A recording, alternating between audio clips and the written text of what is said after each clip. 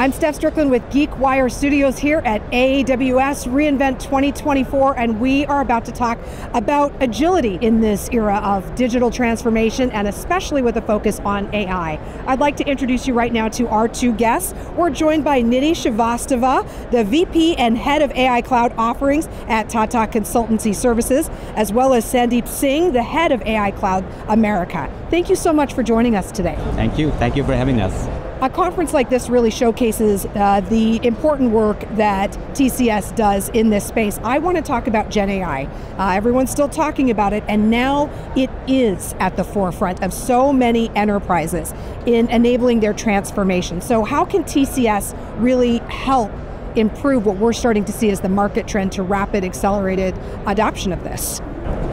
We have a very well laid out stance and strategy. And it begins with the fundamental belief that AI transformations will be industry-led. And the second thing is that to be able to reimagine the industry or the business, it's very important to look at the value chain or the process, the business process, and then be able to identify key personas or stakeholders that play in that business process and look for AI infusion for that persona. So it takes a very human-centric approach to AI, and that makes it a lot more consumable. It also helps in driving the change management that is coming with an initiative that is as transformative as Gen AI has become. So our experience with these three pillars, which is look at the industry, look at the business capability or the value chain, and third, look for key stakeholders or actors that will be reimagined from their operating model and ways of working standpoint as the drivers for change. I do love that you still mention something as when we're talking about generative AI in the space, we're thinking in ones and zeros, and yet ultimately it is people-powered. So I find that interesting. From your perspective, is there anything you'd like to add to that, Sandeep? Yeah, so I think, building on what Nidhi talked about, one of the way we are looking at generative AI, especially scaling it across enterprises, is how do we do day-to-day stuff, much better with Gen AI. Now, there are three ways of looking at it. We are looking at, how Gen AI can be good in assisting you. So there's assist way of using it. There is augment way of doing it, where now with the agents coming in, you can start outsourcing some of your tasks to Gen AI. And then the third way is where end-to-end value chains will get reimagined with Transform. What we are starting to see, and since we are at reInvent, a lot of announcements being made yesterday and day before, are leaning towards how you can start using such, technologies like Q in your day-to-day stuff. I'm so excited to see how Q can be used for something as simple as a data center migration, or code generation, for example, is becoming so much easier with more advancement in Q. So it's very exciting time to be in, and we are excited, customers are excited, so it's awesome. Well, since we're here, how has the partnership progressed between TCS and AWS? We have a tremendous partnership with AWS. It's really grown by leaps and bounds over the last few years. And it is really built on very, very strong collaboration and sponsorship that comes from leadership teams on both sides. As an example, this year at reInvent, we were recognized as the global consulting partner for data and analytics, and just recognizing how important data is to transformation today. It's a good validation of the capabilities and the investments that we have made in this partnership. It's just been a great journey, and we have also launched a program called Program Neo. It's an exclusive strategic program that will help our clients in driving their modernization journey and agenda. And here we get the best of AWS in terms of the platform, the infrastructure, and the best of TCS in terms of industry knowledge, insight, contextual knowledge and depth come together to serve our clients. Congratulations on those recognitions and the benchmarks that you achieved. I do want to ask you, what does this mean for helping enterprise scale? How does this help your customers, this partnership as the end users? Yeah, so in a big way, Program Neo, for example, that we've talked about, when we did a roundtable yesterday with almost like 20 plus customers, and when all of them looked at, what are their problems, and they're all, customers who are from different industries. There is the oil and gas people, there is the banking people, there is the retailers.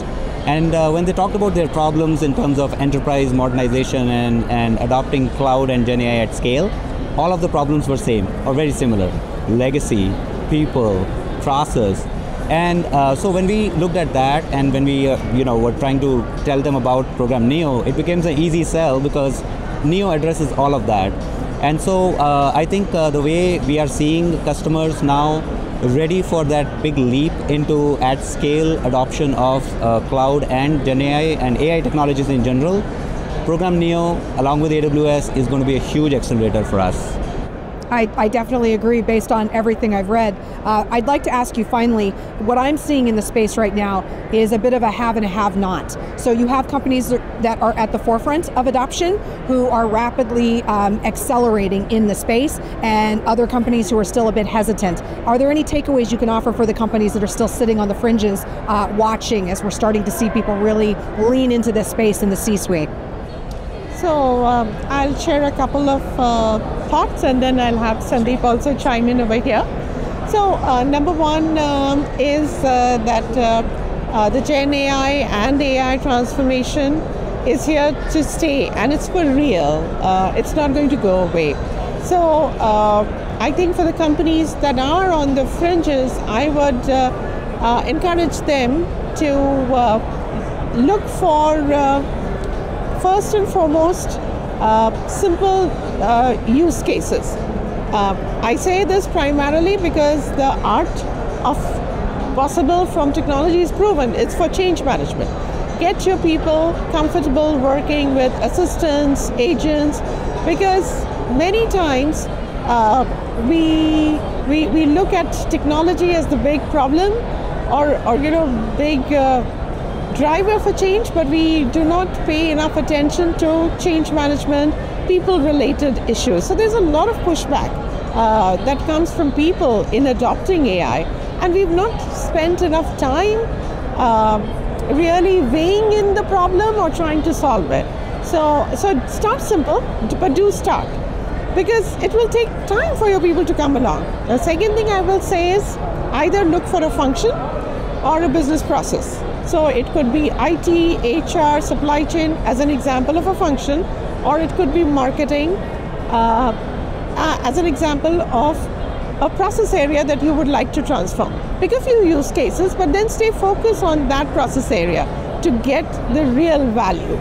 A few use cases here and there prove and deliver nothing, and sometimes that also gets in the way of adoption.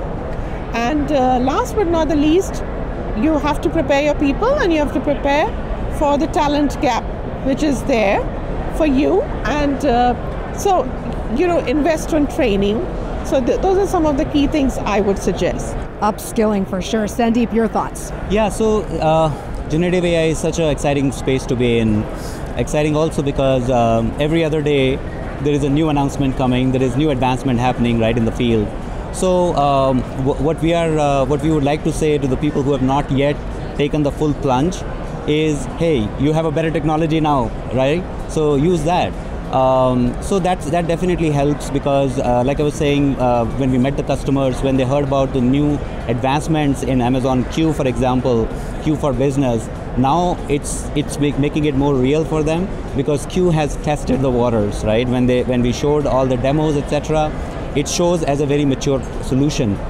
People who adopted Q a year ago or whatever, right, as they started doing it, they also have an edge, but then they have to now look at how do I expand it, how do I scale it, And some of the things that Nidhi talked about in terms of, people, process, same old people, process, technology, right? Look at how do you address all of these, in enterprise scaling is what they're doing.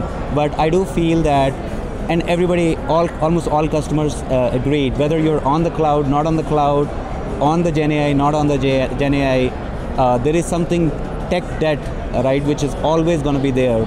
So how do you keep abreast, as close as possible to the latest and greatest is what the whole fight is all about. So we are, again, like I said, very excited to be in this journey with our customers, and lots to do in next year with all these announcements.